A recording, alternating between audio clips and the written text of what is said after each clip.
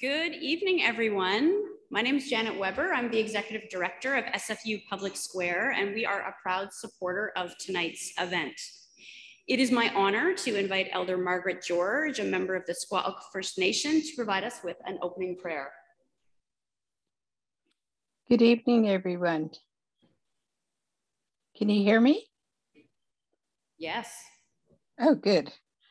Good evening, everyone. Welcome to the territory of the First Nations people, Musqueam, Squamish, Tsleil-Waututh, and Coquitlam, and the shared territory of Vancouver. It's an honor to be here with you this evening. A quick prayer and we can continue our event. Great Spirit, thank you for bringing us together this evening. Just guide each and every one of us on our thoughts and our actions, letting us always remember that we are working for the people and helping them to make it a lot better for them during this very difficult time. It's an honor to be present with all the leaders, and just a very special blessing on each and every one of you who is present today, and your communities from which you come from, and your families. A very special blessing on the young ones, the ones who witness what we do and what we say. I ask Great Spirit just to keep us safe, all my relations. Thank you for inviting me. Our thanks to Elder Margaret for starting us off in a good way, as she has done so many times. I would also like to acknowledge that I'm speaking to you today from the unceded territories of the Musqueam, Squamish, and Tsleil-Waututh peoples. And as a settler here, I'll be focused tonight on understanding more about how our topic intersects with the continued colonization of these lands. We are broadcasting live from 312 Main in Vancouver. 312 Main is a community-centered hub for social and economic innovation located in the downtown east side. Our SFU Public Square team works out of this space along with other SFU units, including Lifelong Learning, Van City Office of Community Engagement, the SFU Library Community Scholars Program, and the Community Engaged Research Initiative. So welcome to all of you, and thank you for being here with us for Property, Home, and Precarity, from street sweeps to housing justice. We have a small in-person audience here, and we have many of you joining us on Zoom. For those online, please feel free to introduce yourself into the chat and let us know where you're joining us from. Tonight's event is special for a number of reasons. First, because it's our final event of 2021 and the final event of our 2021 Community Summit series called Towards Equity. Our annual Community Summit is a multi-day, or in this case, a multi-month exploration of complex social challenges and potential solutions through programming that leverages the research excellence of SFU and the lived experience of our community partners. This year, we've been asking, what must we understand and do to recover equitably from the pandemic and reimagine our systems to confront the intersecting crises of inequality, systemic racism, and climate change. Tonight's topic, housing precarity, is one where these crises intersect very visibly. The other reason tonight is special is because this event is part of our Classroom Partnership Program. We are thrilled to have been able to co-create this event with Dr. Nick Blomley and the students in this semester's fourth-year geography class, Property, Land, Society. These incredible students have been engaged in research on housing precarity and will be sharing it with us tonight. I've had a chance to go around and see the presentations. They are amazing, and I cannot wait to hear more. Before I pass you over to Nick and his students, I'll quickly cover some housekeeping notes. To make this event more accessible, we do have closed captioning available, which you can access by going to the panel at the bottom of your Zoom screen and clicking the little CC button.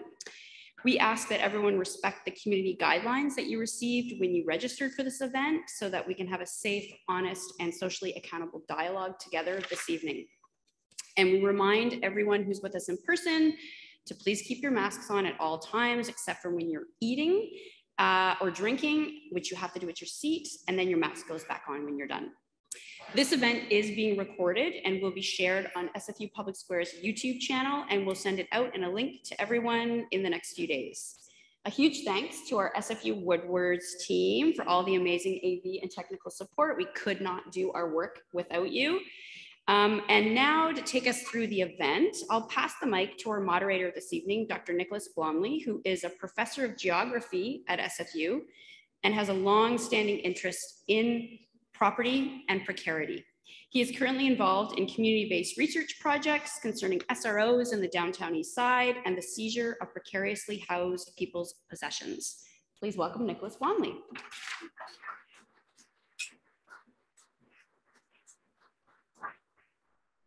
Thank you very much, Janet.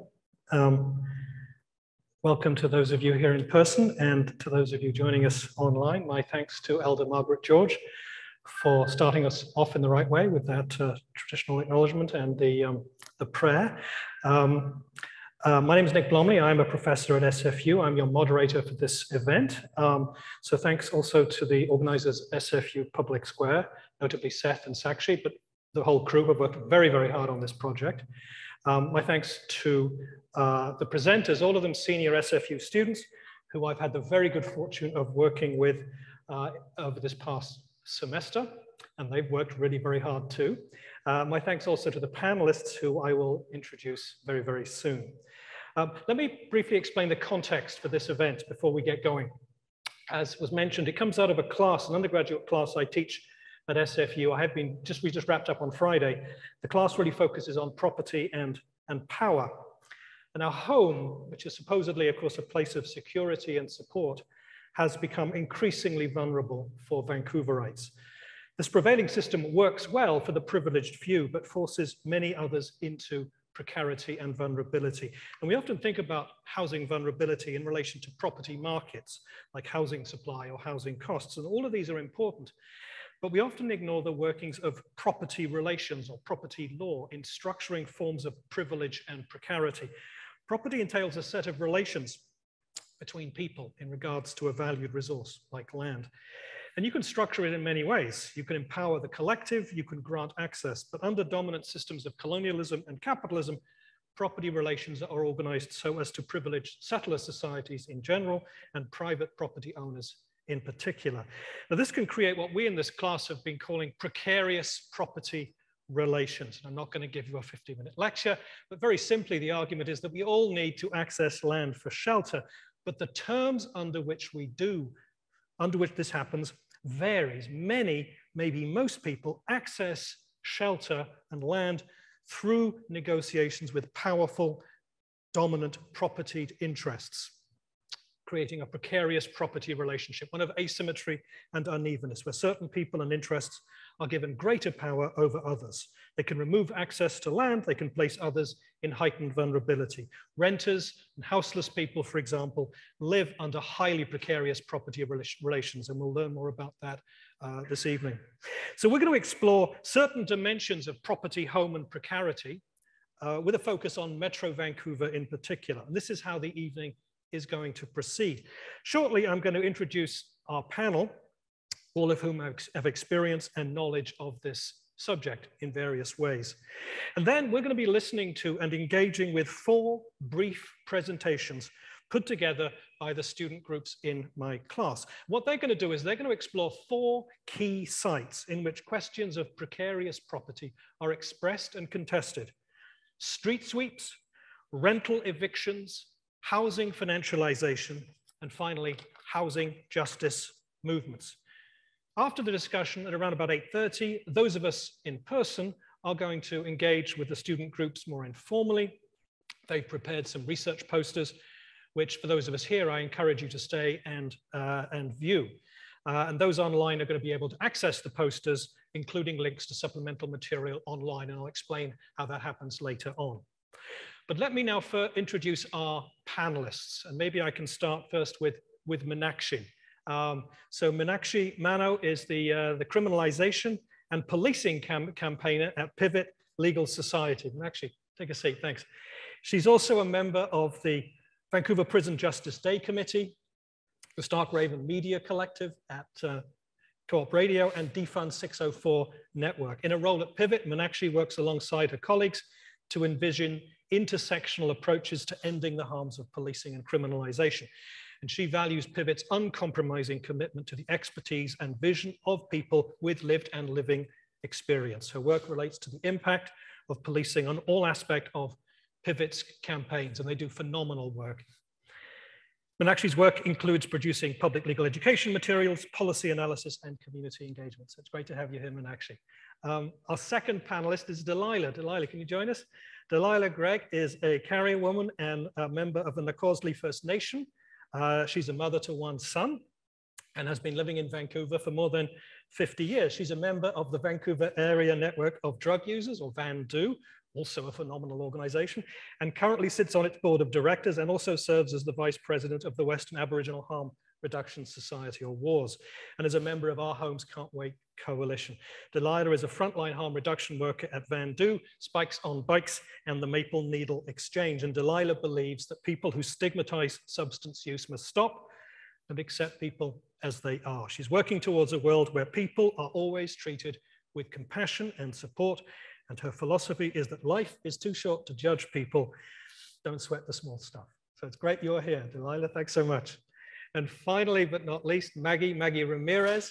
Magie is an assistant professor of geography at SFU and a phenomenal colleague of mine, who I'm very grateful to have in my workspace.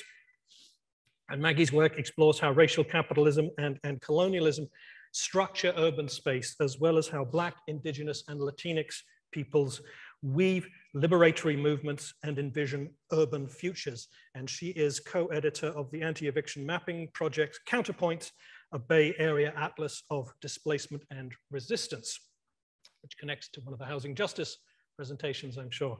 Otherwise, she's engaged in anti-colonial and anti-displacement organizing in Oakland, California, and spends her day parenting two remarkable small humans. So Magie, it's wonderful you're here. So maybe we can just sit down and have a brief chat. We have just a few minutes before our first presentation in 5 minutes or so. So thank you all. It's wonderful you're here. Delilah, why don't you take your mask off? Are you feeling comfortable? Are you going to leave it on? Well, yeah, I don't like wearing these masks, but they're forced to, and I'm breaking out. No, you should leave it on. My apologies. Absolutely leave it on if that's how you feel comfortable. So, so we're going to be talking about property and power. These are very big concepts. Why don't we start with a big question? Who owns Vancouver? Who should own Vancouver? The people. The people? Yeah, definitely the people. The people should own Vancouver? Well, I think they should own a great majority of it, and until the and let the government know how they should be doing things. Just in my world, in my head, right? So. Okay. Okay. But do the people own Vancouver now? No. No. No. Would be nice, though. It would be nice. I wonder what difference it would make. It's hard to say. It could either be good or bad, or in between, right? Because with everything in life, there's always good and bad. True. So. True. Yeah. Magie, do you have thoughts? Yeah, I mean, I agree. I think the people should own the city. I think of cities more broadly, I think, and how, given that we are living in Indigenous territories, that there's not only just generally the people should own the city, but also following the protocols of whose lands we live upon, right? And being cognizant of how Indigenous territories make up all cities on this continent. So yeah, I mean, those are the kind of futures I want to be a part of. So. And actually, we're talking about vulnerability and precarity here. Pivot, of course, works very hard on a whole number of fronts. But how would vulnerability and precarity intersect with your work and with Pivot's work more generally? I think it links to the state, or in this case, like also capital's ability to repossess your home if it's deemed fit to do so. And I think that when we're considering like who should own the city, we also have to reframe what ownership looks like. Like I like the framework of stewardship. And I think like who should steward the city? We open this event with like a prayer, with an acknowledgement that we're on unceded land. And right now we're in a place that was known as Lick Lucky to honor the cedar grove that was here. And those are territories that were stewarded, right, by Indigenous people. And it looks a lot different than like fee simple property ownership or my relationship, which is like a numbered company gets most of my money every month. And I don't know who they are. And I think like, yeah, who owns the city is also about like, well, what does ownership mean? Because we have this like really colonial mindset that's like about dominance, but like who owns the city, who stewards the city is also about like who has a ongoing responsibility to the people who are here. So you're thinking about reframing the idea of property itself. It's a very radical idea. And also abolishing the police. So I would be remiss if I didn't say that. As one of the, you know, caretakers of this whole system that deprives people of housing. Yeah, because property is propped up by the state, of course, isn't it? I mean, there's a set of power relations sustain the dominant relations sustain the power relations we're going to be talking about. So absolutely thinking about the role of the police in sustaining the system. Absolutely, yeah. And pushing beyond the whole idea of ownership, right? Abolishing the whole concept of that any one person or people should own anything. And what like Delilah's saying about, you know, humans are also fallible. And so you can't just assume that one form of like colonial dominant ownership can replace another. Like I've been through my building being resold actually. And I'm like, it didn't really change, but it could have. I could have lost my home. So, you know, what does that transfer of ownership actually mean? It's more than that. Yes. Yeah. But of course, people even in this system have very different relationships to property. So somebody who has fee simple title has a different relationship to someone who's a tenant and someone who's in a financialized building, as we'll learn in a little while, where the landlord is trying to get as much money as they can from that asset, which is the way it's being described. Are likely going to put people in even more precarious relationship. And that can trickle right down to people's experiences of being kicked out of SROs, life on the street and so on too. I think that's a relationship of power and property as well that we need to think about. Yeah, wonderful. Okay, well, thank you. Let's maybe now begin with our first group. And the first student group was tasked with researching street sweeps. The group comprises Yue Zhang, Nobujono, Yvonne Huang, Claire Aplis, and Victor Yin. And I'd like to invite Victor to join us and present the findings of their research project. So Victor, the floor is yours.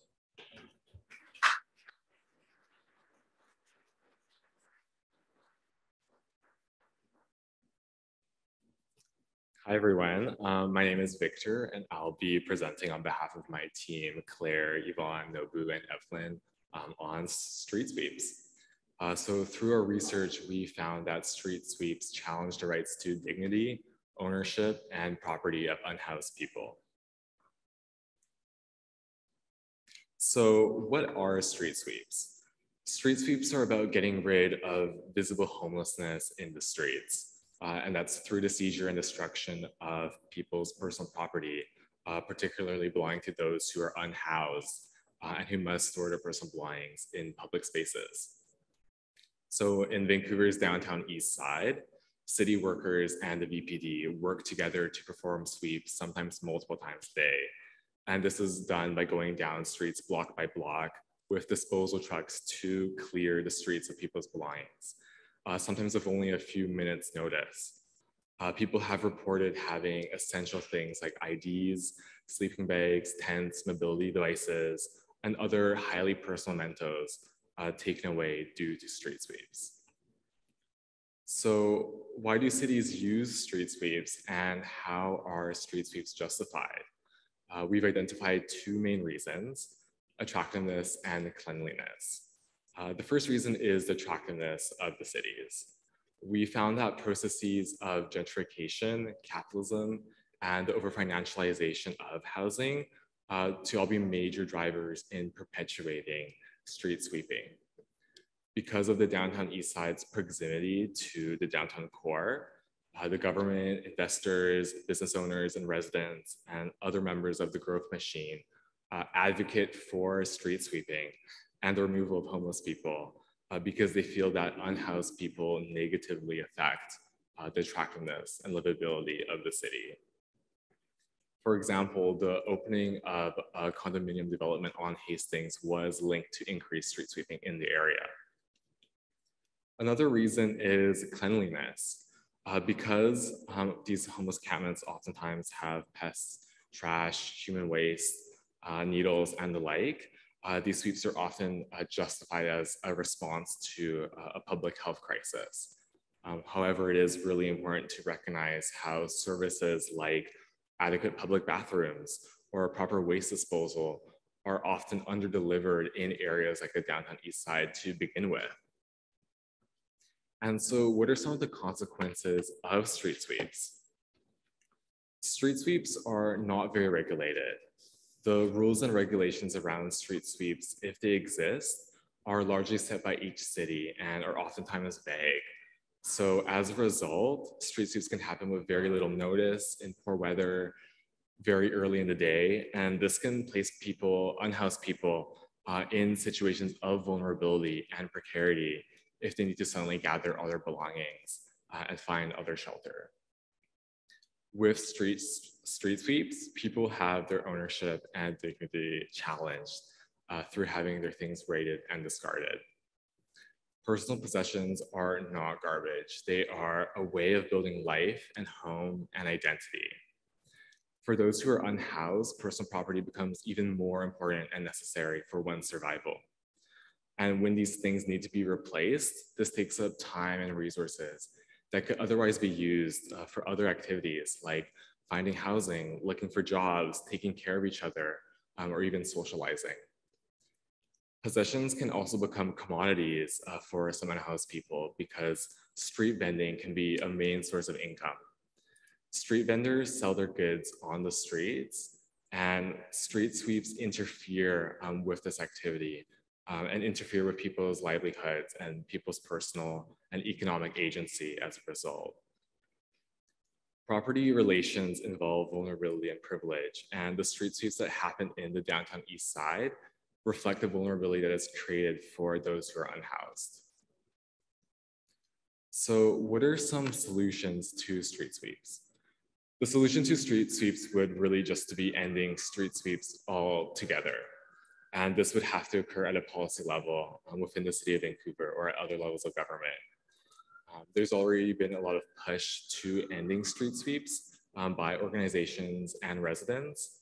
For example, organizations like the Vancouver Area Network of Drug Users, VANDU, and Pivot Legal Society have used media outlets and other news conferences to bring awareness about street sweeps and to really push for the ending of these sweeps.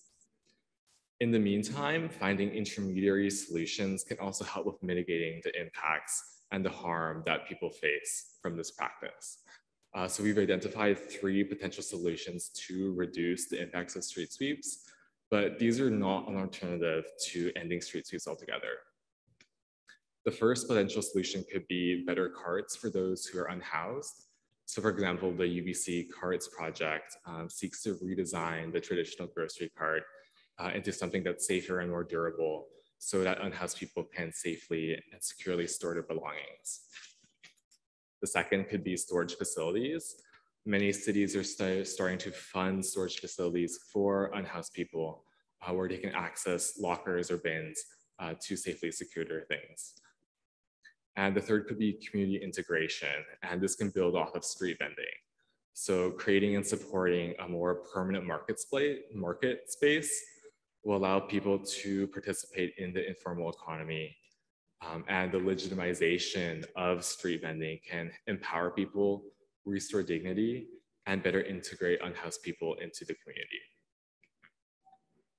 So in conclusion, street sweeps challenge the rights to dignity, ownership, and property of unhoused people.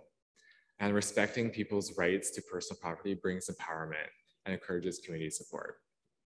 After the presentation, we also have a research poster with some more information on our research, and we would be happy to talk to you if you have any questions. And you can also scan the QR code on the slide to access our full paper. Thank you so much.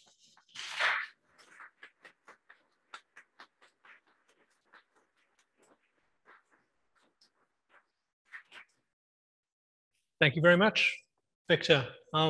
I would like to invite two other members of the group, Yvonne Huang and Claire Apples, to join us on stage. Stage left, your stage right, for a few follow-up questions. Thank you so much for joining us. It's wonderful you're here. I've also been told, by the way, panelists, that we need to speak a little louder because apparently our mics aren't working quite as much as they should. So please do articulate. Yvonne, Claire, wonderful you're here. Thank you so much for all your hard work. Hi, thank you so much for having us. That's really great to be here.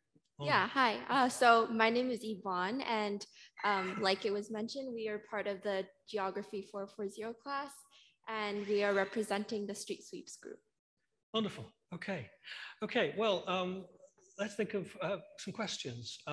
Meenakshi, I imagine you might have a couple of questions, given Pivot's role in this Street Sweeps project, or more recently in the downtown east side. Do you want to kick off, maybe? Sure. Yeah, fantastic presentation. It's really great to see that the work that many folks did, especially during this last October, has kind of disseminated. So I'm wondering if you could talk to us a little bit about how folks resist street sweeps and what you learned in doing your research. So I think one main way that I found people have been resisting, and this has been like a long time practice, I guess, is using public art. So I think that's like a very easily accessible way to resist, because, you know, anyone can take, I guess, paint cans or something and create some art. And that is one way to communicate important messages, such as how items are not just items, but they have deeper meaning for people who are unhoused. And by spreading these messages, then the wider population can understand that street sweeps are an okay practice. Yeah, just building off of that, I think with public art, it really helps to challenge like the dominant culture that, you know, possessions are debris, and change it to an idea that it destigmatizes on people being unhoused and homeless in the area. Maggie, do you want to chip in? Yeah, I'm wondering if you can tell us a little bit about what services would help prevent the need for street sweeps. What could be implemented? Yeah, absolutely. So like Victor mentioned, some of the biggest challenges with the downtown east side and downtown Vancouver and kind of cities everywhere is the lack of services, like having enough garbage cans or recycling bins or places to put your compost, so that they can, and have them regularly, routinely, and picked up often, so that they don't become overflowing and garbage littered all over the street. So that's one of it. Another way that we've come across is empowering people to do micro cleans themselves. There's actually a group in Vancouver called United We Can, and so they help to employ people who face boundaries to traditional employment. And so these people, they work across Chinatown, the downtown east side, and parts of Gastown, and they do micro cleans through the streets and lanes, so that way they can do it on a smaller and slower scale, so people can actually separate garbage and debris from belongings. And like I think it was about 380 bags of garbage are collected a week by this group. So it's not insignificant, it's really powerful. Yeah. Great, you mentioned United We Can, because we lost Ken Liotier, who was the founder of United We Can just a few days ago, passed last week. So that's a very important organization. Delilah, did you have questions you wanted to chip in, or I'm happy to. When you were talking, what was it called? They're called micro cleanups. So it's allowing people who might not have an easy time getting into a traditional job, they can kind of start to get employment through this. And so they'll go through the lanes, they'll go through streets and do garbage collection on a small scale. And this allows people to be empowered in themselves and to gain employment, as well as to create a more human aspect to this, as opposed to just having a garbage truck drive through the street and take everyone's belongings. Would that be the Binners project, I think, or is that? I think there's the Binners project. I think that might be part of it. There might be a few organizations, but yeah, the one I came across was the micro cleans from United We Can. Great. What does it say about our society that a houseless person's stuff is far less important than my stuff?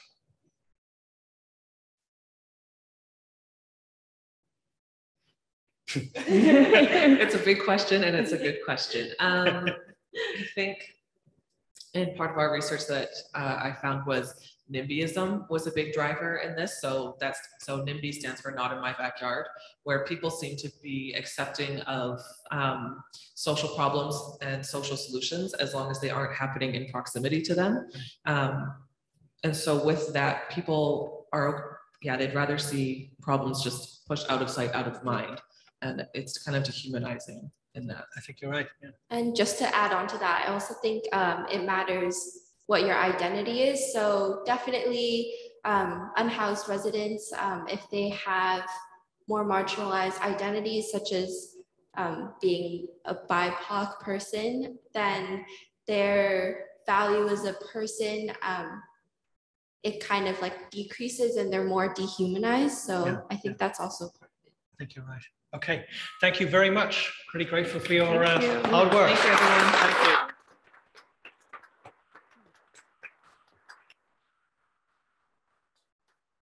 On a tight timetable there, I feel like I'm managing trains, but thank you. That was wonderful. Our second group unpacked the often neglected topic, but increasingly important topic, I think, of rental evictions. And that group comprised Zoe Muckle and Amber Muckle, Andrew Battle, Liana Dall'Antonia, and Greg Hansen. And Greg is going to present their findings. So Greg, the floor is yours.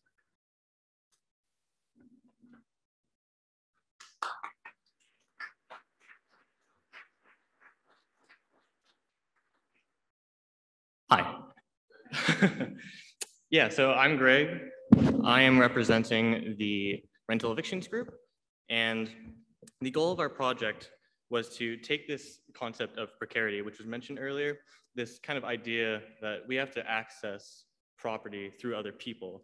And we want to understand what the consequences of this relationship is. And in order to ground this in the real world, we chose Metro Vancouver as a case study. And the goal of this is to understand where evictions occur and to whom they occur to.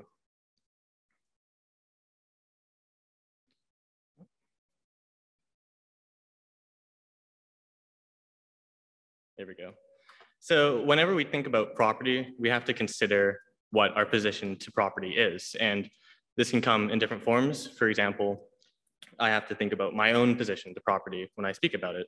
I live at home with my parents, and we live in a detached house that we mortgage. So technically, if my parents don't pay for it, the bank takes control of it. So what may seem like a rather stable form of housing is actually quite vulnerable. And from this, we also have to consider other types of housing. For example, there are formal arrangements such as renting or owning houses or property. And there's also more informal and often more vulnerable arrangements such as squatting or being unhoused. And this is all to underscore the fact that we all have some kind of relationship to property. And these different relationships have varying degrees of vulnerability. And as a result, there are very few people who truly escape property. And I guess the key idea is that we're all stuck in the storm, but we have different ships to weather it. So with this relational idea of property in mind, we can begin to think about the causes of rental eviction. Rental eviction is often cast as something which results from individual factors, and this can involve the non-payment of rent, for example. In a situation like that, the person breaks the contract, which allows them to occupy a space, and they're thus removed. And this puts a lot of blame on the individual, and as such, we have to think about systemic factors, things that go beyond individual causes. And we come from a geographical perspective, so we do have to appreciate space in this respect. And the classic example that we always think about is gentrification. We think about the way that capital moves into a neighborhood and revitalizes it, and at the expense of existing people within that neighborhood. For example, the cost of existing housing may go up, thus pricing people out of the neighborhood, or people may experience rent evictions, whereby the people that exist within the current properties are evicted and their houses are then demolished for new development. And this is all to say that there are many factors that can cause rental eviction that go beyond just an individual's inability to pay rent. So from this, we want to take all this background theory and put it into the actual world, obviously. And to do this, we focused on the Canadian context, and specifically, we related this to Vancouver. In particular, we draw on a study that came out from UBC this year, which attempted to examine trends in rental evictions throughout Canada based on the Canadian Housing Survey of 2018. And behind this, the study wished to understand where evictions occur and who is affected by these evictions. And the graph you see here is a representation of estimates made about where evictions occur. And as was found in the study, approximately 10.5% of renters in Vancouver were evicted from their house within a 5-year period prior to the study. And this is a rather staggering number. And frankly, it's the highest number amongst other urban areas within the country. So this is the where of the problem. And Vancouver, in case we haven't recognized how expensive it's getting, is obviously a place where this problem is centralized. So from this, we also have to understand who is actually affected. And what we found through this study is that there's an uneven and unequal distribution in the eviction rates based on demographic groups. For example, when looking at ethnicity, Indigenous people had a particular vulnerability and a higher rate to evictions. When looking at immigration categories, refugees had greater vulnerability than other categories. Further, education levels were relevant in that lower educational attainment was often associated with a higher rate of eviction, and family composition is also a relevant factor in this respect because there's an intersection of single male fathers that in particular face higher rates of eviction. And the other inequality behind this is an inequality in the well-being of renters. People who have been evicted often face economic hardships and worse physical and mental health outcomes. And this is all to say that demographic groups, people from various demographic groups experience certain vulnerabilities to rental evictions. So from this, the main finding of our study is that evictions are an intersectional issue that simultaneously perpetuate and exacerbate existing inequities in society.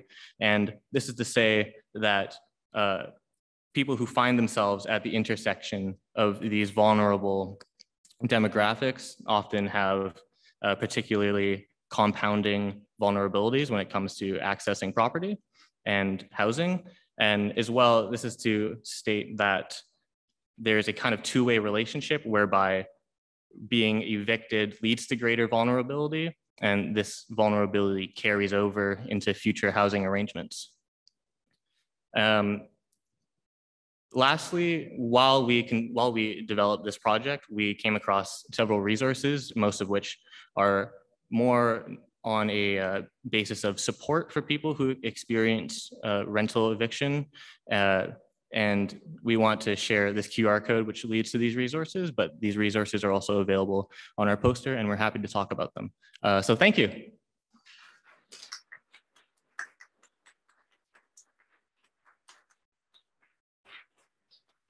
Thank you very much. Wonderful. So I'd like to invite two other members of the group, Zoe Muckle and Andrew Battle, to join us for some conversation. Welcome.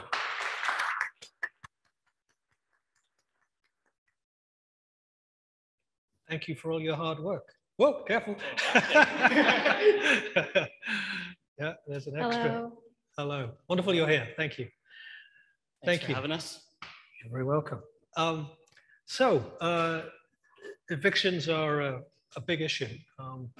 They affect many people. It sounds like a large proportion of renters in in Vancouver have experienced evictions. Of course, people also are threatened with eviction as well. So evictions are not just actually important in terms of their realization, but also their the way in which they're mobilized by landlords. I'm interested to get the panelists' thoughts on evictions or questions for Zoe and Andrew. Would like to kick off. Start. Thank you so much for your presentation. You did a lot of really important work. We were looking at some of the statistics that you showed us, and I'm wondering if you could speak a bit more to why there's such a relatively high rate of Indigenous people being evicted in Vancouver. Yes, so good question. We did some research and I came across the Canadian Rental Housing Index, which has a lot of information as to renter percentages. So specifically, BC is the third largest province in Canada. So we were kind of looking at population percentages. Within BC, total renters, according to the Canadian Rental Housing Index, is 219,416 people. And within there are Indigenous identities of 39,920, which is higher than Ontario. So it is a large province, which a very high percent of people's identifying as being Indigenous.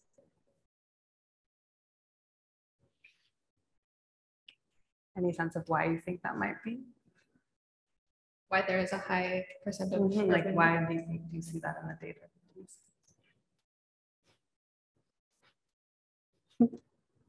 Yeah, I'm not like entirely sure, but there's just I think it just goes back to the broader system of the way Canada is founded, and just the entire colonial history and the way Indigenous peoples have been treated systemically throughout Canadian history. And I think there's a lot just going back in that whole system that could be up to where we are today.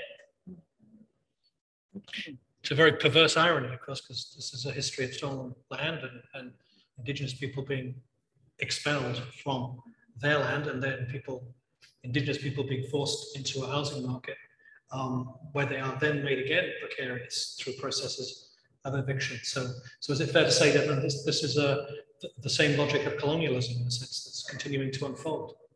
Yeah, I think the term that comes to my mind is the circle of dispossession, where land has been dispossessed and continues to be dispossessed. So evictions are not just one event, they're a part of a kind of a continuum of power and racism. And, yeah. I can go next. Actually. I guess like kind of building on what Nick just asked, what did you find in your research follows eviction for people who are at multiple intersections? Like, not only are they more vulnerable to eviction, like what comes next for people?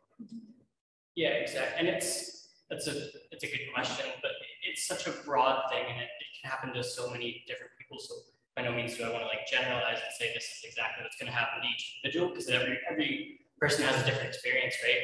And I can't say I've ever lived that. I'm fortunate in that aspect. But there's any number of things. Say you get priced out of the neighborhood you live in, then you're forced to move somewhere else where maybe rent is cheaper. And if you have to move there and you have children, you have to find a new place for your children to go to school, or you have to get care for them somehow, or how do you commute to your job? What if you can't make it back to your job? What if all your social supports are in a certain neighborhood and you can't get back to there? So it goes far beyond just, I can no longer live in my home. It goes, I don't know like where I can access all these other things that I depend on, right? It's funny we use the word landlord when we talk about tenants. I mean, landlords sounds like something from the Middle Ages, right? You know, the squire of the manor who has power over the peasants in the village. I mean, landlords can, of course, take many forms, and we're going to hear about financialized landlords.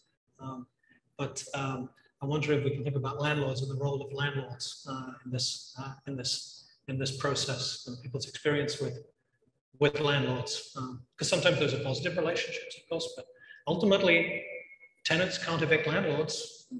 Landlords can evict tenants. They can sure try. They can sure try. You know, in regards to saying landlords, I was just thinking about land stewards. Like a type of landlord. Which are they, sorry? Land stewards or stewardship, right? That take care of the land, and that they're a type of landlord, right? So it just came into my head when we were talking about. So that's a different sort of. So they're not landlords in the same way that they're evicting people, right? Well, yeah, but I mean they're taking care of the environment, but in the same ways they're like, let's say the big oil companies trying to come in and take over the land, right? We fight to kick them out, and somehow they manage to win, right? And it's forever ongoing, right? And it gets to be really ugly when they have to bring in the army and helicopter people in, and they start arresting the elders and all the people who are trying to protect the land and keep it pristine, right? And then yeah, they end up getting into trouble, and somehow that's going to bite them in the ass. Sorry, right? So, yeah. But that gets back to what we were discussing earlier about different ways of relating to land, and because people resist and tenants resist. So, can you think about resistance? Did you learn about people resisting evictions in the same way that Indigenous folk have resisted pipelines and so on?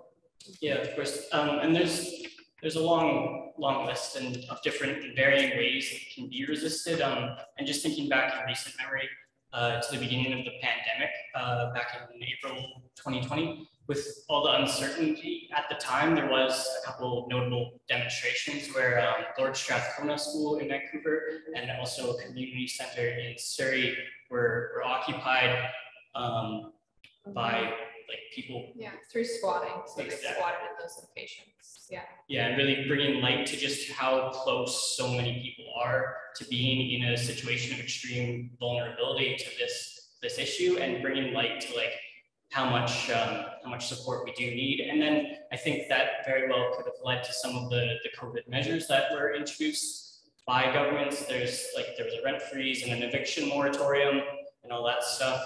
And so that's kind of all come out of this, although they weren't permanent solutions, but they've definitely come to light, and I think very much inspired by that sort of thing.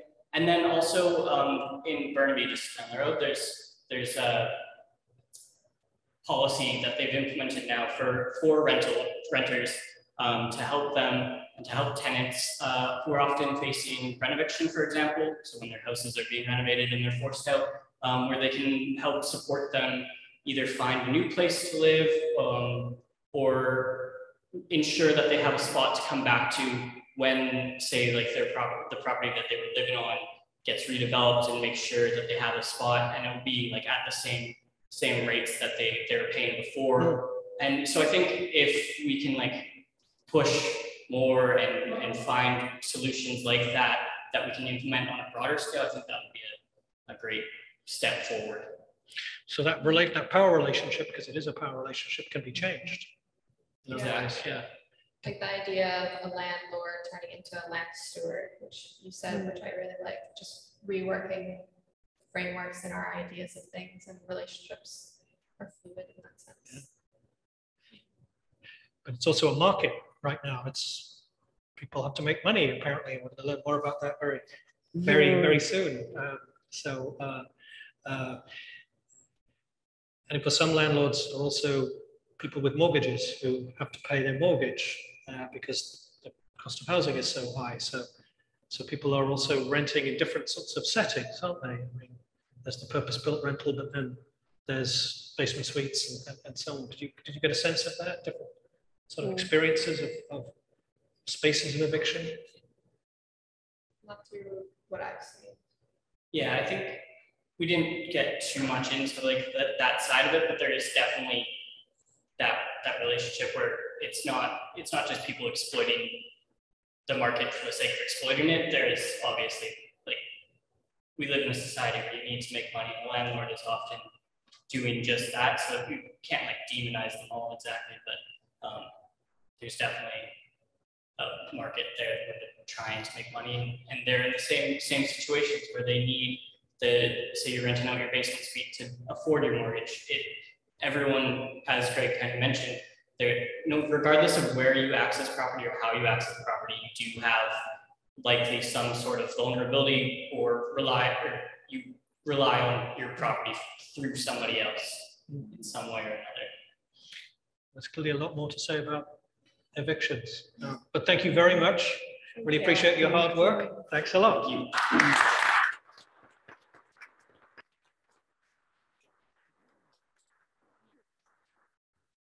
Can I just share that my landlord made sure to increase my rent as soon as the moratorium ended, as soon, like clockwork, and I'm sure lots of people who rent got that notice of rent increase 3 months time to the moratorium ending. Yeah, I'm sure that's a common story. Yeah. Well, we're going to be thinking about landlords in the third presentation. And the third group took on the topic of what's called the financialization of private rental housing in Metro Vancouver. And if you don't know what that is, you're going to find out, and you're going to be, I think, surprised and intrigued. So the group comprises Connor Holbach, Krishneel Ram, Kimberly Broadfoot, Eric Ramirez, Nicholas Lunt, and Nathan Zemp. And Nathan is, I think, going to join us and present your group's findings. So Nathan, welcome.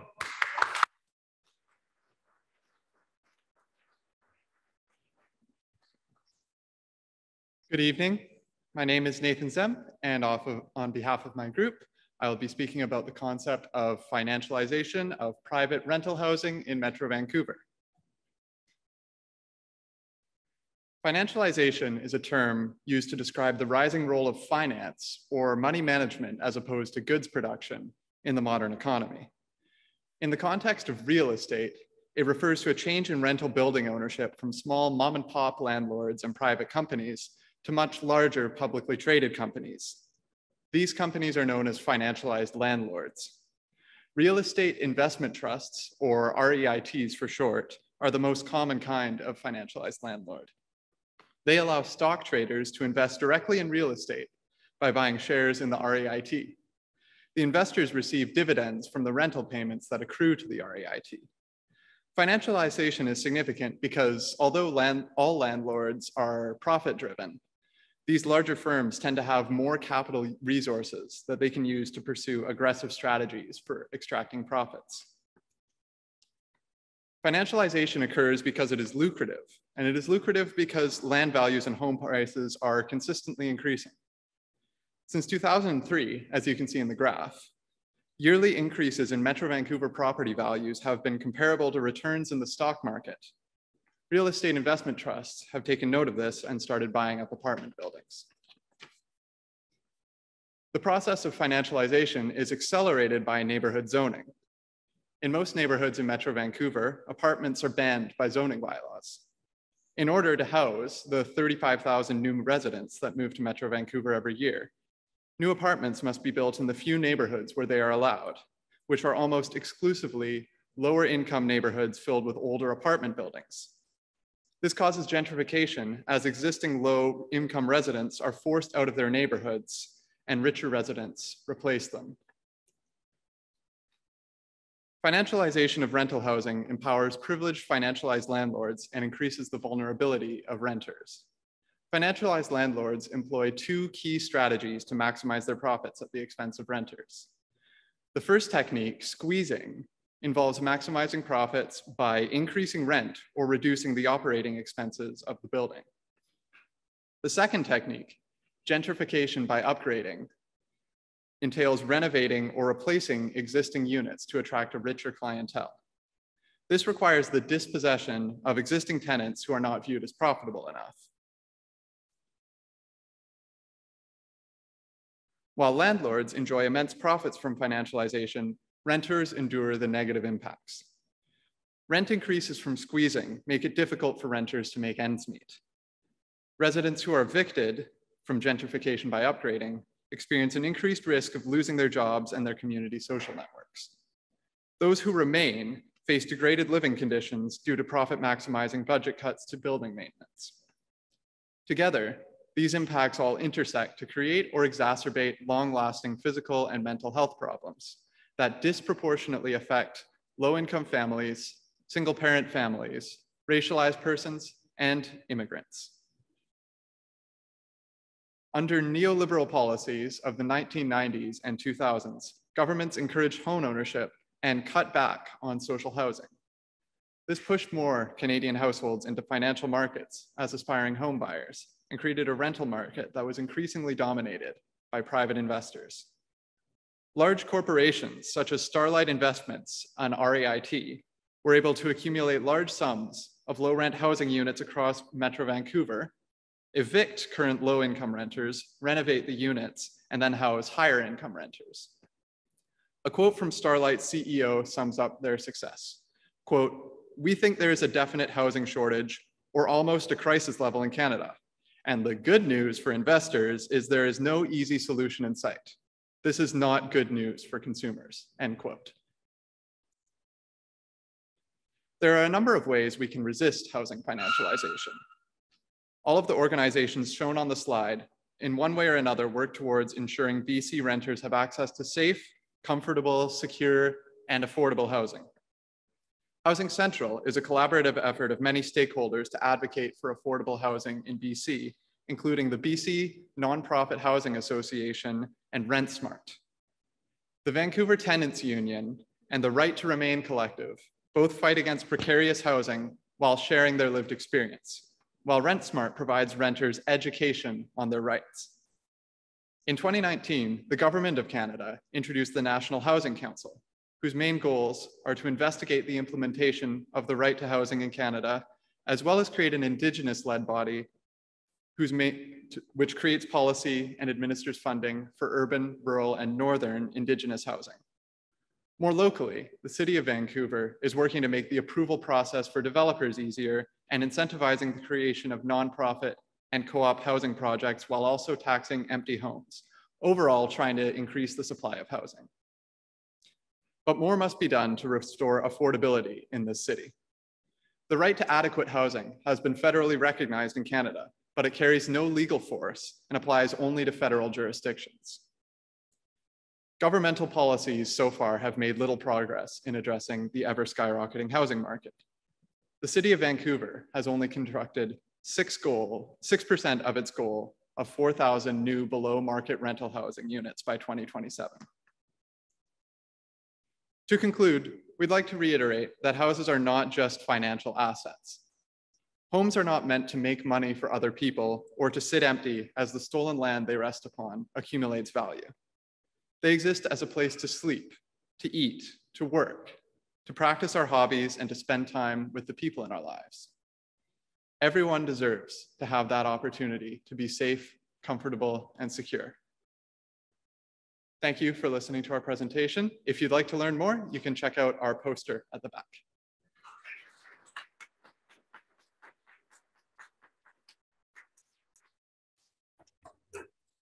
Thank you. Thank you very much, Nathan. So I'd like to invite Krishnil Ram and Eric Ramirez to join us on the wobbly stools. Be careful. Thank you so much for joining us. Great to see you guys. I've been teaching this class where everyone's been wearing masks, and suddenly I'm seeing the lower halves of their faces. It's really kind of refreshing. That's what Eric and Krishna look like. So thank you so much. Thank you. Yeah, it's awesome to be here, folks. Okay. Yeah, thanks for having us. Thank you. So financialization. Who wants to kick off on that? I'm horrified. You're horrified? I'm horrified at this new word that I learned today, thanks to your excellent presentation. I was telling my group, I think we deserve an economics major now after this topic. At the very least, a certificate. Like, how did you feel like uncovering this larger force that's kind of unseen to most of us? Yeah, I feel like it really uncovered a lot of issues which are present, especially in Vancouver and the Lower Mainland in general. a lot of us here have known how expensive housing has gotten, especially over the past 20 years. What might have been affordable 20 years ago is essentially completely out of reach for the average 20-something-year-old nowadays. It's amazing, that quote that Nathan gave, where the housing crisis is actually good for business. How did that make you feel, Krishna? Yeah, honestly, when I found that quote, it really shows the two sides of the story here. You have your capital private investors and even big firms like Starlight Investments who are benefiting largely from financialization of housing. And then you have the second side, or the other side of the story, where who's at effect is renters. And they're really becoming more vulnerable through this relationship from one party, getting many benefits, from another one becoming more vulnerable. Yeah, and also back in 1999, there was another REIT. In their yearly report, their main tagline was "Apartments make money." So it does say a lot about the state of housing in the country. I think relatedly, you touched briefly in your presentation on the sort of role of neoliberal policies in this shift. Can you speak a bit more to that, on what those policies, how they've had an effect? Thank you for your question. I may pass it to Krishna. He's specialized in the economics. Yeah, no worries. Yeah, neoliberalism, it's a big topic. Through my research and with the help of my team, we discovered that it's really the role of the state. And through neoliberalism, it's kind of the re-regulation and re-ruling of what the state entails.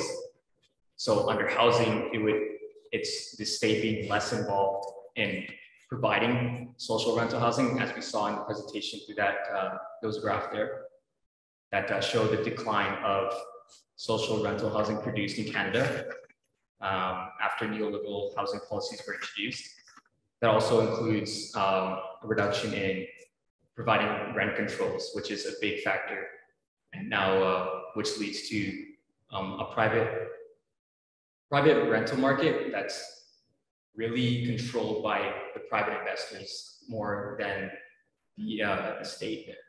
Yeah, and to build on to that point, with the lack of public housing and social housing that were built, especially in the past 20 years, you see that gap being filled, unfortunately, by financialized landlords and large entities that are building these housing units, which are built to be profitable. That's why you do see a lot of new market rental housing becoming so expensive, especially as you can see in the city of Vancouver. With previous groups that did present on rent evictions, you've seen that it's very difficult to re-enter the market after you've been evicted out of your unit because you can no longer afford the rents that are in where you used to live. Do you want to talk about the example of Heron Gate in Toronto? Should I go for that? Yeah, sure. Okay, awesome. So Huron Gate Village, for the folks who are not aware of what it is, it's a community. It's a community in Ottawa, I believe, in the South End. And Huron Gate Village, about a couple years ago, I don't remember the exact timeline. There was the developer for that property, and they renovated many individuals and many families. Huron Gate Village is a very ethnically diverse community. And so for many of the individuals and families that were evicted out of their townhouses, it created a very large rift, especially with community connections, because those were very tight-knit communities. And to be sent out of those homes and dispersed into the community or the surrounding communities meant a loss of that community. Didn't that happen here? Like in Mount Pleasant? Yes, there was also a development in Mount Pleasant. I actually cannot remember the name. I myself am from Surrey, so I'm not too familiar with the surrounding communities, especially in those developments. But that raises a really interesting question, because I mean, in some, particularly in the States, financialization is rampant, my sense is that we're beginning to see it in Vancouver, but we have yet really to kind of. It really has yet to take off, although Starlight is a major player. Is that your understanding of kind of where we are on the curve in terms of Metro Vancouver? Yeah, through my research, I found that Starlight Investments has really been taken off since I think it was 2001 to 2010, they really took off. And then it hit a plateau, but it's right now, I just read an article recently where Starlight Investment just accumulated 456 units on, I think it's in Victoria, and they renovated the area. So they removed the current tenants and upgraded the property and now charge higher rents that these previous renters cannot afford to live in their community anymore, and now they're pushed farther out. And it really shows that this is the, I guess, trajectory of financialization of housing in Metro Vancouver, and it is emanated through across North America, I would say. Mm-hmm. So thin end of the wedge.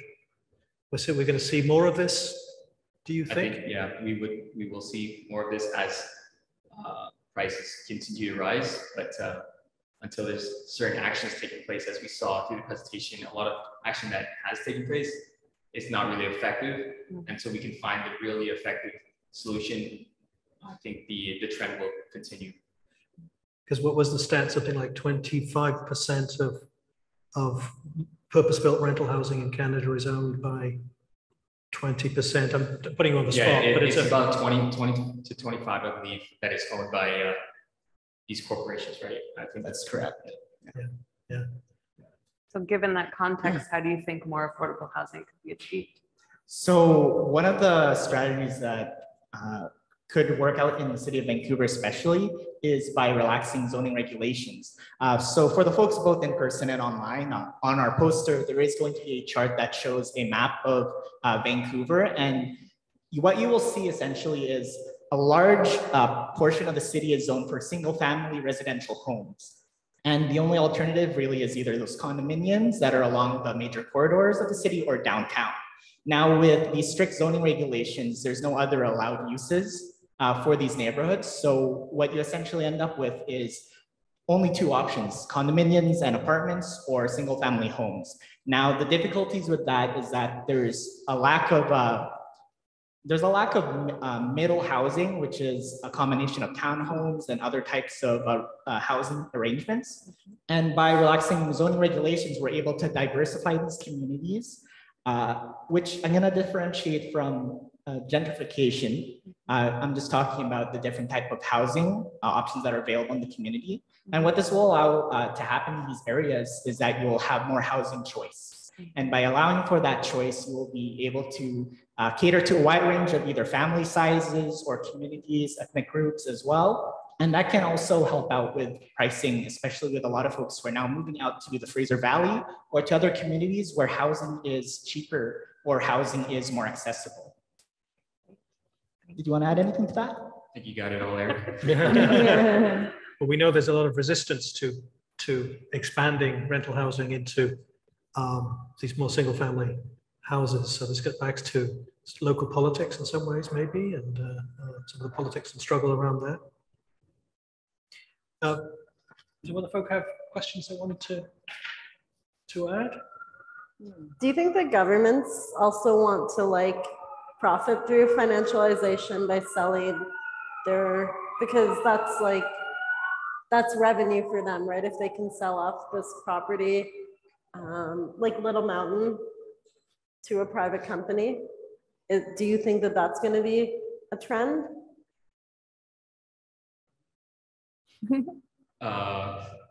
Big question, but I think on our poster, we actually have a decent solution to that, or an answer to that.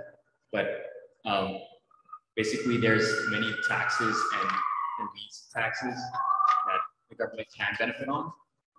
And it is, I would say that there is a stream of income that does go to the government, but I'm not entirely sure if it is that profitable compared to, having more houseless people because of, you know what I mean? Like it would increase the health tax and so on, right? Great, good. Thank you so much, Krishnil and Eric. We appreciate you.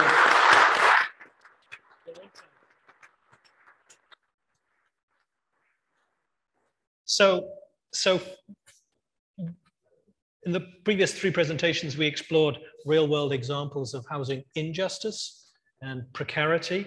But as we know, these are never contested. And the final group is going to introduce us to housing justice movements that challenge these oppressions and craft new narratives. The group comprises Justin Lau, Marina Hussain, Leo Dittmer, Jonathan Ling, and Ryan Van Cees, and Natalie Bodenschantz. And Natalie is going to present the findings of this group. So Natalie, thank you for joining us.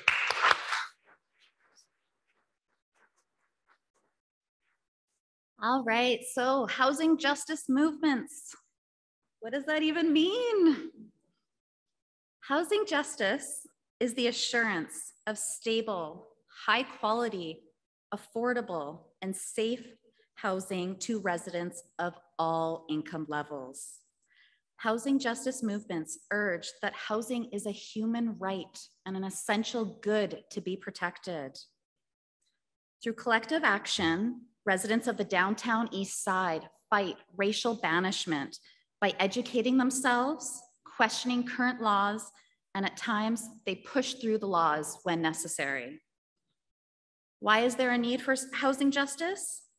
It is because there is a divide between the housing landscape of the wealthy and the housing crisis experienced by marginalized communities.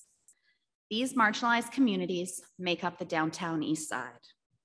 They are forced into vulnerability through colonization, racism, gentrification, commodification, and capitalism. However, it is through these nodes of struggle that residents come together and form resistance against their extermination and erasure. How do housing justice movements fight vulnerability?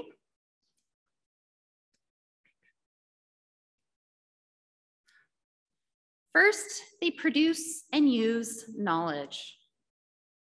This is particularly true of movements that struggle against historical forms of injustice, which more often than not lack the conventional resources of money, political influence, and institutional power.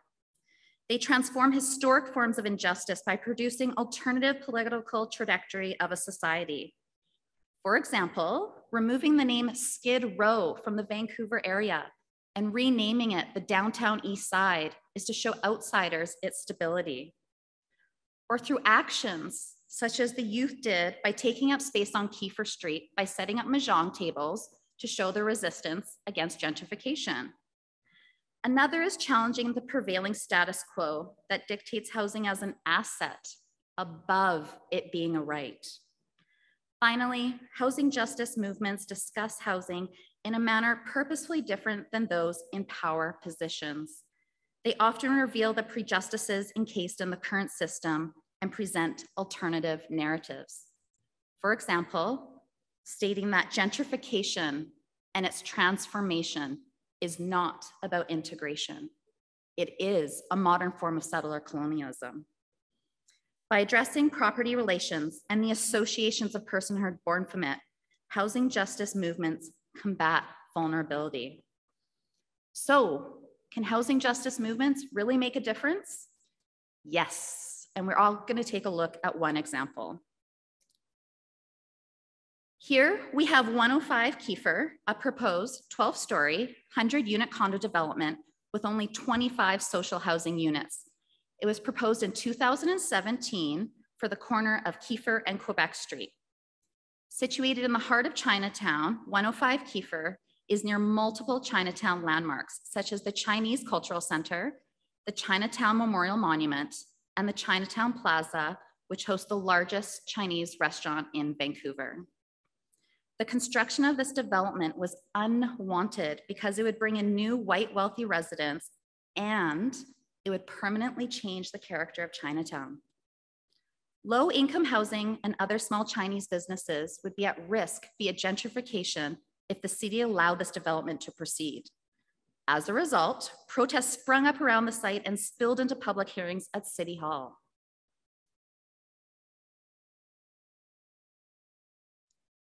There are 4 groups that are involved in the fight for the 105 Kiefer development. First, we have BD Development. They are the developers of this project and want to bring in market condos. Second, we have young Chinatown activists such as the Youth Collaborative for Chinatown.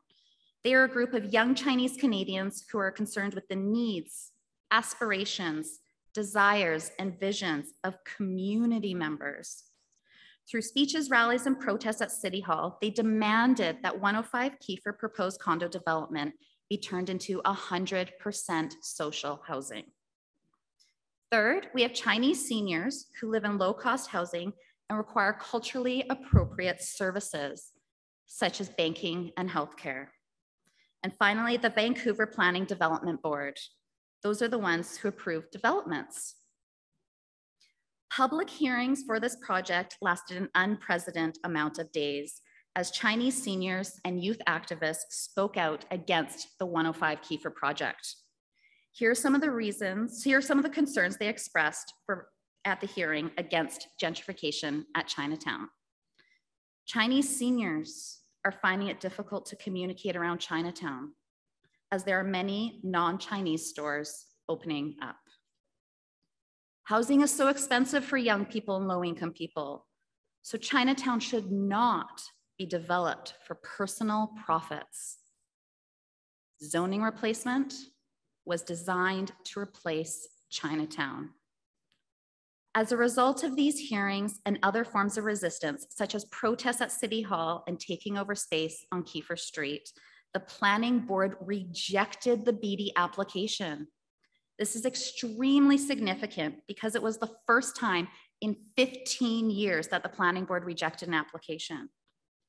Activists were successfully able to stop gentrification at 105 Kiefer. While this is one example of how a housing justice movement fought against gentrification and was successful, there are many organizations that support the vulnerable and help resist the ongoing injustices of property space in the downtown East Side. Please come check out our poster for more information. Thank you.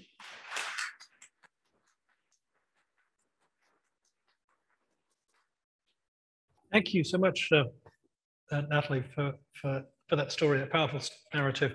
So I'd like to invite Leo Dittmer and Jonathan Ling, two other members of the group, to join us on stage for some Q&A. Jonathan, Leo, great to see you. Right, thank you for having us. Wonderful you're here. That was a remarkable, I remember that well, when the development board turned that down. I think even the activists were surprised. It was unprecedented, but it really speaks to the power of resistance and housing justice and the potential. I think it's important that as we begin to come to an end to reflect on that, on the potential and possibility of housing resistance. What do people want to pose for our presenters? Yeah, thank you all for being here, and thank you for you guys doing a really good job. Like, kudos to you all, and hopefully you'll all do very well. I'm just in regards to gentrification and housing. How do you think more affordable housing could be achieved in Vancouver, downtown East Side, or just in the Lower Mainland? Yep. I think definitely a big factor of that is stopping treating housing as a commodity. A lot of housing justice movements, you hear the refrain, housing is a human right. And in order to successfully achieve that, we need to prioritize putting people into homes instead of having homes be sources of income for people who already, quite frankly, have enough income. So in order for there to be more affordable housing, it's really a mindset shift to where we start prioritizing people over the needs of capital. Yeah, one of the alternative ways of having, affordable housing is to make more co-op housing, right? It's a very prominent model around selling. Definitely need more of that. I think co-op housing, there's a lot of people that don't really understand how co-op housing works, and a lot of them, their financial status will make it so they can't go to co-op housing. I mean, it's a good idea for people to understand it who aren't into it, but a lot of people aren't into sharing their whole being, with other people. I mean, if they move in somewhere, they expect to have a lot of people expect to have their privacy and security and safety, right? So just my thoughts on it. For sure. There needs to be probably a big variety of problem solving. solutions. Maggie, did you want to chip in? I'm just wondering if you can tell us a little bit more about what happened after the verdict. What has transpired since then? Thanks for the question. Well, it's not really over for me. They decided to go to court after this because they felt that the city had the planning board who rejected this development. They had overstepped their boundaries, that they had broken several bylaws. So they sued the city of Vancouver and wanted the decision to be overturned. Unfortunately, they couldn't get it overturned. It's actually gone up to the BC Court of Appeal, and they still haven't gotten it overturned, and they only got the city to release the document. So at this point, the 105 Kiefer is still a parking lot. I think they were expecting the permit to go through, weren't they? I think they were rather surprised when the city didn't do what it usually does, which is maybe make a few cosmetic changes and then allow, because it was a rezoning, wasn't it? Too, it wasn't just a. It didn't fit the zoning pattern as it stood. So, landlord's gonna landlord. Developer's gonna develop. Exactly.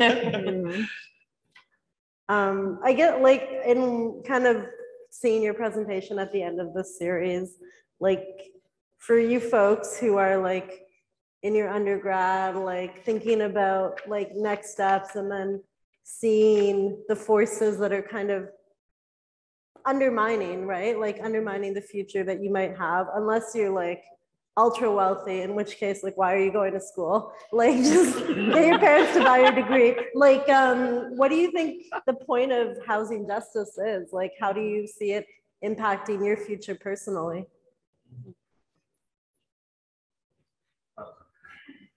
I think something that actually really clicked for me this semester was that so many good things that we see in society right now have been born out of previous resistance that a lot of the time I didn't know about before.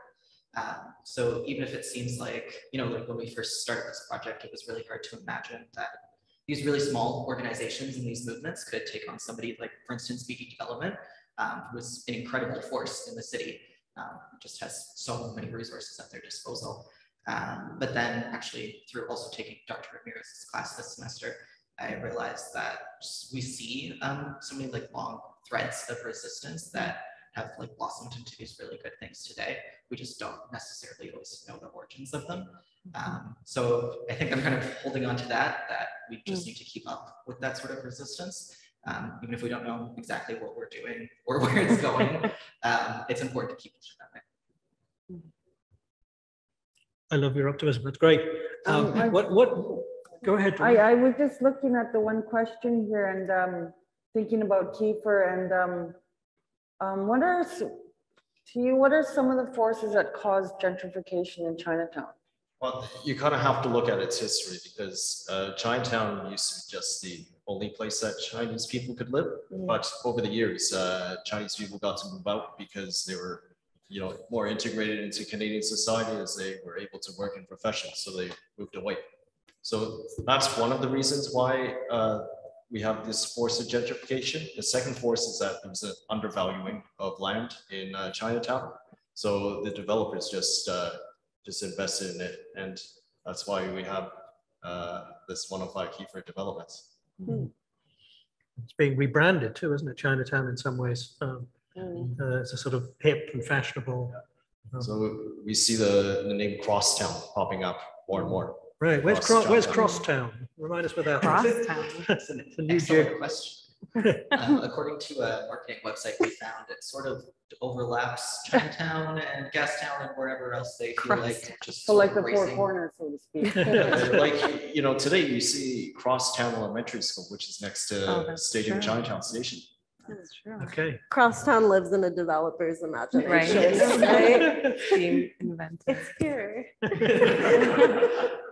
I wonder if just sort of related to Meenakshi's question as well, like if there's, after we've heard, this whole evening about all these different layers of the housing crisis, I'm wondering if you can give us like, what would be like a takeaway that we could take from the housing justice movement? What is sort of a aspiration of what housing justice organizers are hoping the sort of future we could build? I think a lot of what they do is that theoretical work. Natalie did a really great job of summarizing some of the practical work that, for instance, the Youth Collaborative for Chinatown kind of spearheaded at 105 Kiefer. But housing justice movements do a lot of important work when it comes to sort of challenging that dominant narrative in society. So they're kind of saying, rather than housing being for an investment, it should be housing people. These people that you're undervaluing because of their identity or where they live, or they're, maybe because they don't have homes, they're challenging that as well. So it is a lot of challenging the sort of hegemony. Sort of flipping the script of what we value. Right? Exactly. Wonderful. Well, thank you very much. Really appreciate your time and effort. The train has to move, so thank you. All right, thank you. Thank you. So this concludes the formal part of the evening. And for those of you who are with us at 3:12, I would encourage you to stay for a little longer. There are some refreshments available if the students haven't eaten them all. Please do check out the student posters at the back and chat with them about their work. For those of you who are online, links to the posters have been, I understand, dropped in the chat. And they'll also be shared with all attendees in a follow-up email. So everyone's going to access all this hard work. So before we close, I'd like to extend a thank you again to SFU Public Square for their hard work. Thanks also to the SFU Woodward's technical team who made this all seamless and wonderful.